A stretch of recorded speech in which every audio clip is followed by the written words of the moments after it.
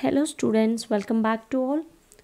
In this video, I would like to explain about how the ammonia will form and what is the structure of ammonia, what is the bond angle. So all the topics were covered very clearly in this video.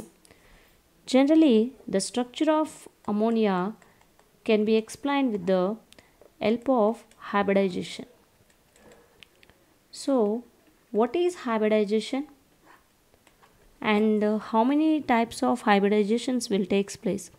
So all the topics were covered very clearly in my previous videos. If you didn't watch that videos, please check it again. So now, what is the structure of ammonia? Let us see. So generally, we know that the nitrogen atomic number is 7 and its configuration is 1s2, 2s2, 2p3, right? So in the outermost shell, it contains 5 electrons, right?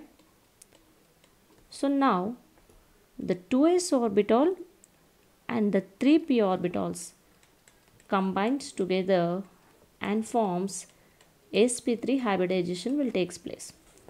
So here 1 s orbital and 3p orbitals intermix and we get the total number of 4 sp3 hybrid orbitals. So now here the total number of 5 electrons are there, which means what happening is here, in that case there is a lone pair of electron is present in the 1 orbital and the remaining 3 orbitals containing 1 electron in each case. So let us draw the diagram. So this is nitrogen atom. So this is one sp3 hybrid orbital. This is sp3 hybrid orbital, third one, fourth one. So here the nitrogen atom containing 4 sp3 hybrid orbitals like this. So here in this case, one orbital is containing lone pair of electron and the remaining 3 sp3 hybrid orbitals containing 1 electron in each case. So now, when the nitrogen is overlapped by the 3 hydrogen orbitals, so here there exist 3 sigma bonds between the 3 hydrogen atom. So this is one hydrogen atom, this is one hydrogen, this is one hydrogen. So here in this case, because of the overlapping, there exists 3 sigma bonds. So here this is one sigma bond, the second sigma bond, the third sigma bond. So what happening here, because of the overlapping of the sp3 hybrid orbital of the nitrogen atom and s orbital of the hydrogen atom. So because of the overlapping of the 3 hydrogen atoms, there exist 3 sigma bonds between nitrogen atom and hydrogen atom. But here one lone pair of electron is present in the nitrogen atom like this. So like this, there exist 3 sigma bonds between the nitrogen and hydrogen. So this is the Nh3. So here let us see what is the bond angle.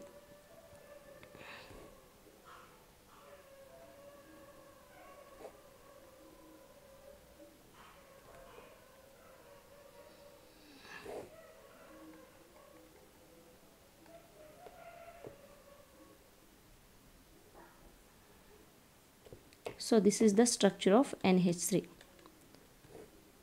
So here actually generally the sp3 hybrid orbitals containing tetrahedral structure. But here in this case, this ammonia is containing only trigonal pyramidal structure. Why? Because here, because of the presenting lone pair, because of presenting the lone pair of electron, the force of repulsion between the lone pair and bond pair is more when compared to the bond pair and bond pair. So because of this repulsion force, the bond angle is reduced to 107 degree from 109 degree 5 minutes. So because of presenting this lone pair of electrons, the repulsive force is more. So that is why the bond angle is distorted to 107 degree. So that's why the structure is also changed. So now what is the structure of ammonia means? It is trigonal planar.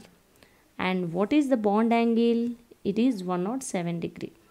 So this is the structure of ammonia. Here how many sigma bonds are there? There are total number of 3 sigma bonds are there. The 3 sigma bonds will present in between the sp3 hybrid orbital of nitrogen atom and s orbital of the hydrogen atom. So this is the structure of ammonia. So like this ammonia will form. And how many lone pair of electrons present in the ammonia means? There is only one lone pair of electron present in the nitrogen atom. So this is today's class. Thank you.